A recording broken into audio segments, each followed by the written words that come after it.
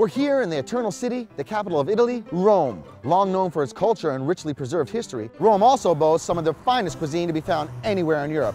And there's one culinary art in particular that I'm here to taste: pizza. Perhaps one of the best known structures in Rome and the best preserved is the Pantheon. There's lots of pizzerias around here where you can get Al Taglio pizza and go for a walk, come for a stroll. It is what it is. Great crust, great toppings. In Rome, the pizza is Al Taglio, which means pizza by the slice or pizza by the cut, or pizza by the weight.